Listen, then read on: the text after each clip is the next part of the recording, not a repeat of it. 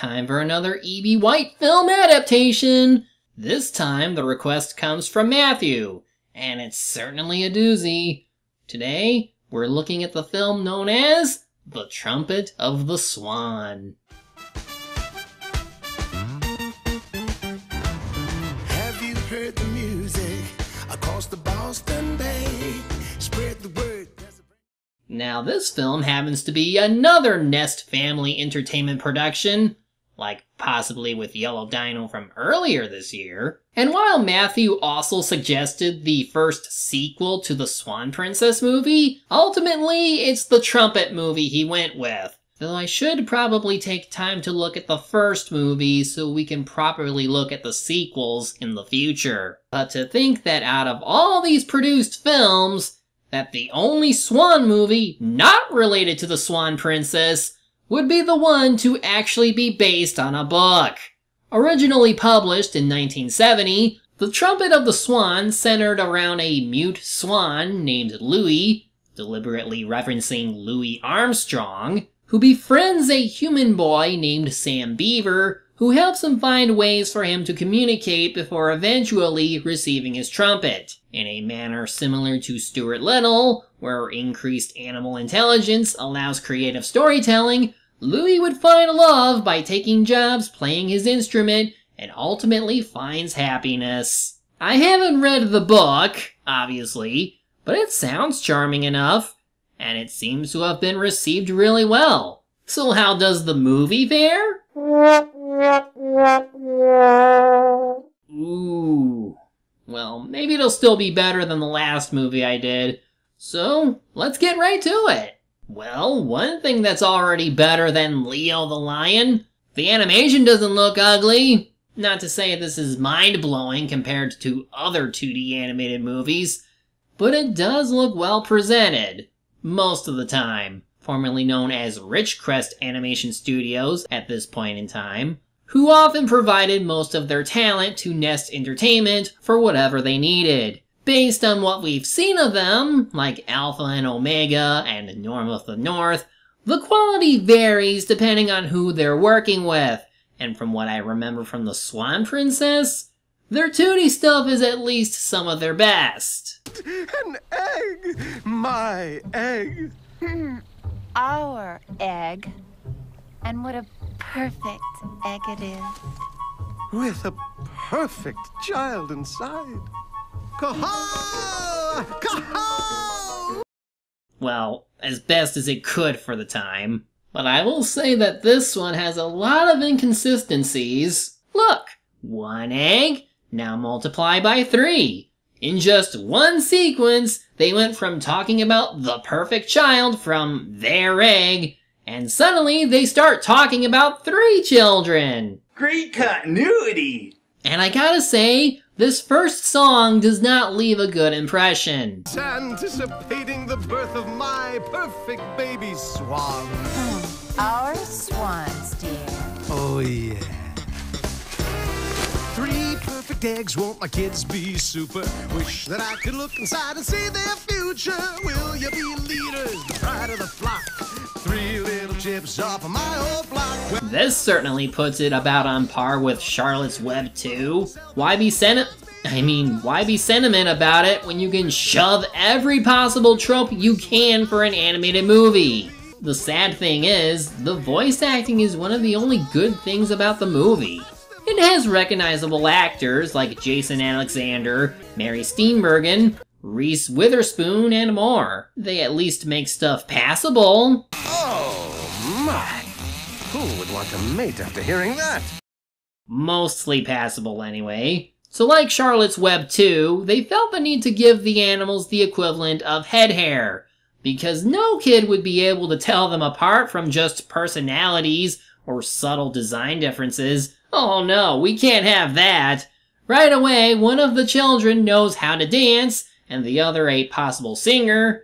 So what will the last one be like? Hello, Stranza! I love to sing 'em, about the moon and the June and the springer. Okay. We get our main character, Louis.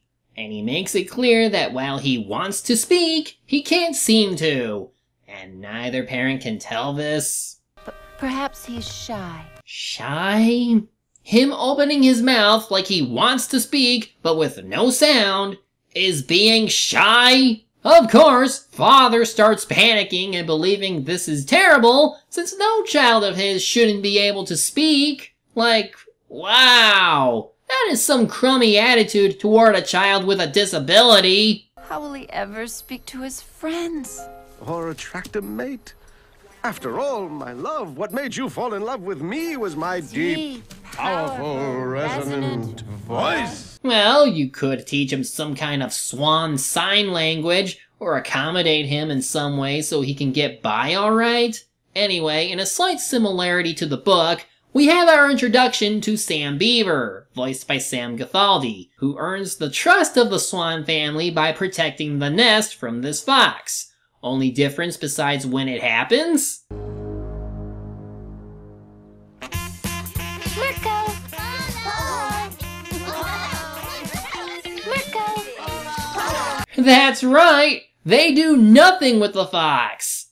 At least right now. Instead, they wait until a little bit after they grow up, meaning that fox had to wait a few weeks or so. As the kids grow up, we see more children, and really, they are all just as ableist as Louie's father. Can't talk? And he calls himself a trumpeter, Swan? I don't think so. Louie can't help it. Father says he's, defective. Well, defective one. Marco Polo is a talking game. And if you can't talk, you can't play. Oh, shove it, Swan Ichiji. Anyway, Louie ends up meeting Serena, voiced by Kath Soucie, before growing up into Reese Witherspoon. And while she seems better than the other kids, as she actually takes Louie's little dance as his introduction seriously, he feels like she's like the others. You could say goodbye, Mr.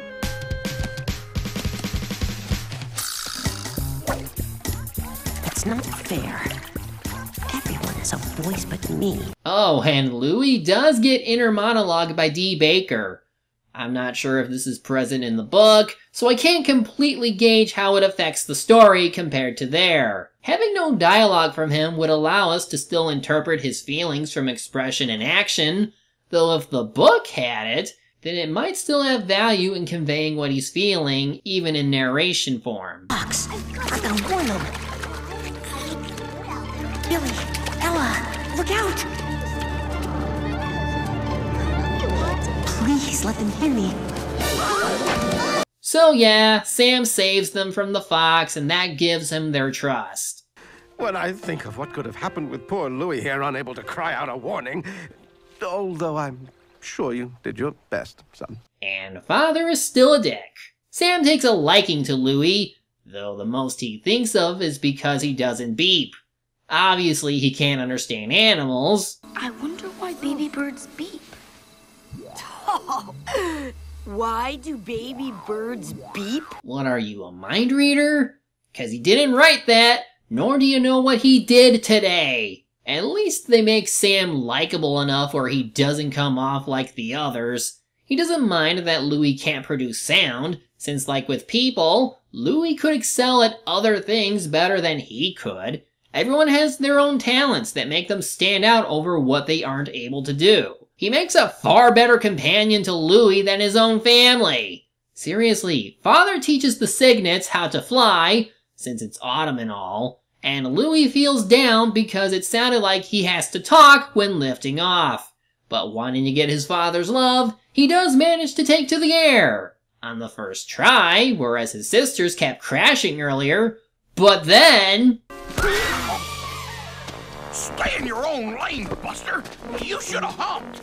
That kid's a mess. You must keep your eye on the sky, my boy. And I must find my son a voice. Oh, now you're thinking of finding a way to help him get around with no voice? Well, that's fine and all, though you could have congratulated him for taking to the air. Give this boy some love, goddammit! While I think with how she talks to him, it might be ableist. How's it feel? Is it weird? I bet it makes you a great listener. With her being a kid, she probably doesn't know better since she just wants to be friends with him. After saying goodbye to Sam, who looks like will have a reduced role compared to the book, they arrive at Red Rock Lake, Montana. And despite it looking like Louie and Serena are getting along well, to the point where he could actually fall in love, which is what Father wanted. Before you know it, your son Louis will be in love. Why, this is terrible news. Love isn't terrible. It is if you can't say go to the female of your choice, and you have to spend the rest of your life in loneliness and misery. Oh, for f***'s sake! You know, I thought maybe we were going up on quality after Leo the Lion, but this one is starting to piss me off more with how they treat being mute as the worst possible thing in the world. And sure, it might be different for animals that live in the wild versus those in captivity. And maybe this stuff still happened in the book since it addresses Louis' situation. But I'm hoping at least it wasn't as ham-fisted or blunt there as it is here. Because when every other character is this bad, it's really hard to ignore. So like the book, Father goes to Billings, Montana to search for a device that produces a similar sound to their species. And discovers the trumpet. Time for him to steal the silver. No, wait, gold. Now it's silver again. Help! I've been robbed! A Swan thief! I'll get you, you miserable thief! I only did it for my son,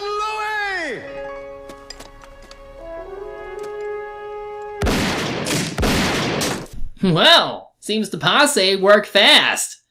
Oh no, wait, it's some random asshole shooting around for no reason. Just so they can point out this is a no hunting zone. And it gives Louis a new thing to learn. Reading. It's illegal to shoot here. The coast is clear, saved by the written word. Oh, and I should probably mention the squirrel, Sweets. He, voiced by Gary Williams, was around at the start of the movie, but is here now too? You like those words, baby? Look at here. Humans have words all over the place.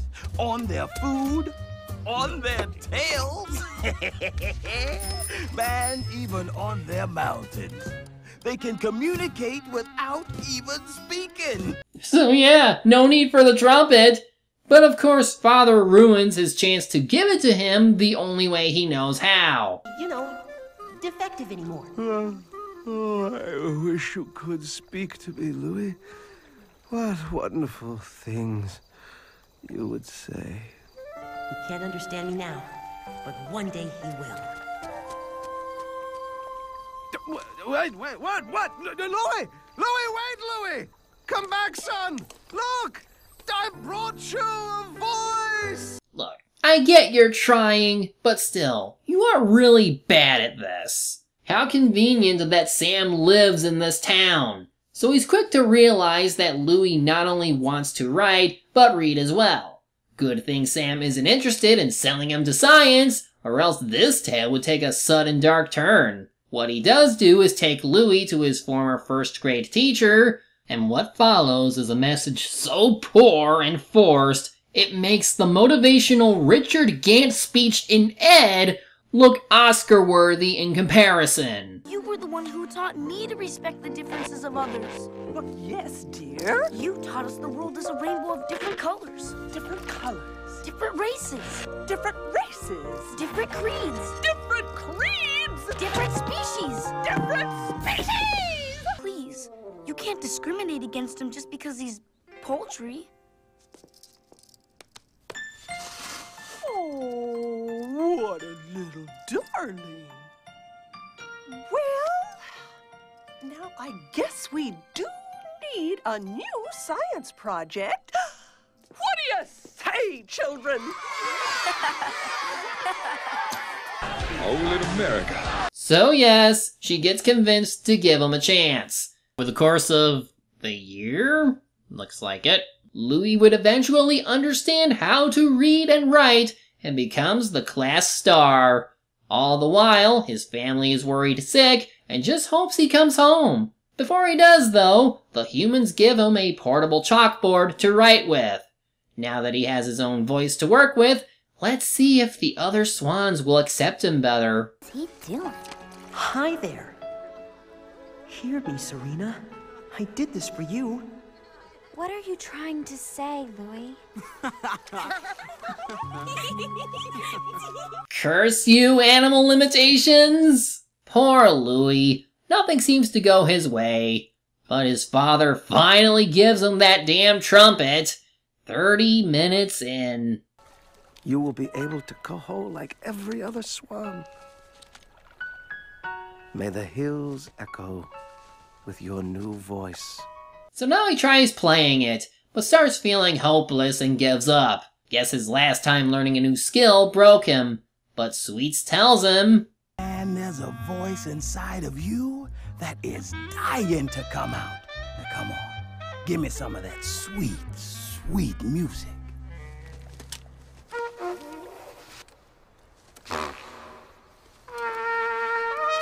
Ooh, man, anybody got earplugs? Luckily, this next song sequence, which is a bit of a step up from the starting song of the movie,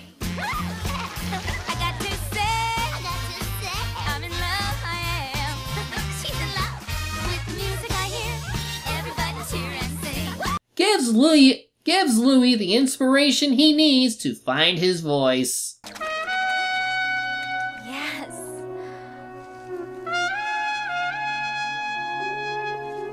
Yes. Wow, Louie? Are you the one making that sound? And he seems to finally be getting the attention and love he deserves. And Swan Ichiji is back! I guess his name is Boyd, but screw it. I'm still calling him Swan Ichiji. Hear those vocal cords vibrate. Ho-ho-ho-ho-ho-ho. Incredible. Serena, come along. Boyd is joining us for dinner. Man, this movie really loves putting down Louie. What? Swan thing. That's him. That's the one. Oh, I'll get you. Oh, right, this subplot. Look, as long as you don't go to town, the owner will probably get over losing a single instrument. An instrument that was lost by a customer as they were throwing it at you, and you just happened to take it with you. Louie overhears his father confess what he did to Mother, and like in the book, he decides to find a way to fix this situation. So after returning to camp to meet with Sam, he learns they need to find a way to repay the store for the trumpet. With this, the next 15 minutes involve Louie becoming a camp boogler, him saving the obnoxious camp kid who hated nature but later appreciates him for saving his life, and then later on becomes a trumpet player for a swan boat service in Boston. Also, so many clones in one sitting. And what it leads to is him growing in popularity. Soon everybody in Boston loves Louie, and somehow the band in Billings. How do they know about him, and why are they playing at the same time as the Boston people? Space is warped and time is bendable. Nearly every part of this was in the book. What we didn't see is Sam having to slit one of Louie's webbed feet so he could play more notes. Another thing, though, is that Serena is being courted to Swan Ichiji soon, which replaces a different part of the book where Serena crashed into a zoo that Louie happened to be resting in, and him needing to get help from Sam to get her out. In any case, she doesn't want to marry her suitor, so Sweets decides to relay this event to Louie. Getting married. Get that on the internet. Hey, just because we're squirrels doesn't mean we can't have an infrastructure. And he keeps breaking the fourth wall while doing it. But while that takes a while, Louie gets tricked into signing a contract with the con artist who helped him get famous in Boston. Now the squirrels remember to tell Louie about Serena's wedding, but the con artist tries to stop him. You lose on my property. You're not going nowhere. I'm gonna clip those wings so you never fly again. Funny, the zoo he was in tried doing that to Serena, but he gets taken care of. Rather comedically. All my aides, I'm going in. That's all right, I'm unharmed. Take this! Get away from me! Free that swan! Go, Louie! Well, time to rush on back home to where the wedding is taking place, though a storm impedes him for about a moment before flying in to play his music, just as Serena was about to say, I do.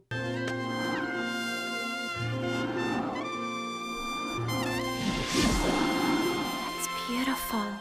Okay, what does it say? It says that Louis is mine, and I am his forever.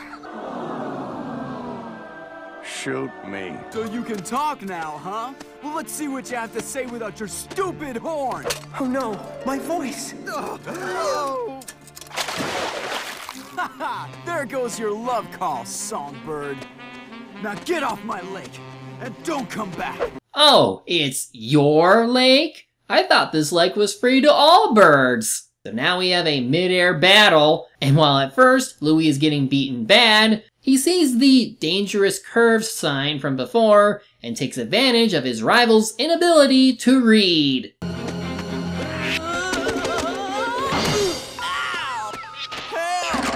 Somebody help! Well, that takes care of that. Serena gets her father's approval, she gets the trumpet back, and we get a really decent song. And dream of you and me. And tomorrow's when I dream again, and in my dreams I'd see. Yeah, it's a little made to order, and some of this animation feels repetitive, but compared to the others, it at least sounds good. That's really it. There's not much else positive I can give to the movie at this point. Louis finally gets his father's love, even gives him the money pouch that kept appearing and disappearing constantly, and together they go to pay back the store owner, who I'm sure will be calm and collective about this. Father! No! Oh, the end is near. Man, in his folly, has given me a mortal wound. Oh, goodbye, beautiful world. Farewell, sweet springtimes I have known. Adieu, loyal wife and loving children.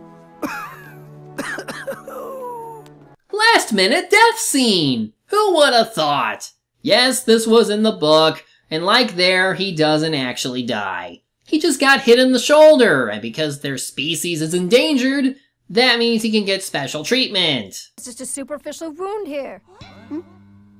It is? What's that? Say what? He must have just fainted. Sure. Well, at least the owner donates the money to keep protecting the swans, so he doesn't get to go to jail. So they return home, and after enough time passes, Louis and Serena have children of their own, and instead of it ending years later, when Sam is 20, yet can still hear the trumpet of the swan play again, it's just, well done, Louis! You finally have what you wanted all along. A family. Welcome, my children. So that was the Trumpet of the Swan. It's bad. And even after a lot of the ableist crap early on, it did slightly improve enough where I still think it's a step up from Leo the Lion. But man, this movie has issues! Again, the ableism here is pretty awful. I don't know how it might have been in the book, if at all, because it felt like every animal in this movie was treating muteness as something you could never live with and just keep bringing down an otherwise sweet character. They tried to enforce the idea of giving those the ability to do things they wouldn't be able to do otherwise, like with the chalkboard or the trumpet, and naturally treat them for who they are. But it's played down to the point that it feels very simplified, which would easily contradict what complexity the source material had. It's pretty much another animated movie that wants to tell a good story about acceptance and living with your disability however you can, but didn't want to alienate its child audience. And while the animation can be decent, often you can see inconsistencies and other noticeable errors that make it more of a direct-to-video movie, which might have been a better option since this movie had a very limited release in theaters and had to go up against Shrek of all movies. It had no hope whatsoever, and it only grossed like $102,000. Just, ow. This might be the worst adaptation to an E.B. White story I've seen yet. And I mean directly. Charlotte's Web 2 was just a sequel to an existing movie adaptation. This, though, it's directly adapting a book, and the overall results show. But again, we can only go up from here. Next time we got some anime to look at, one whose OVA I reviewed once before. I'll see you then. Close my eyes and dream of you and me. And tomorrow's when I dream again.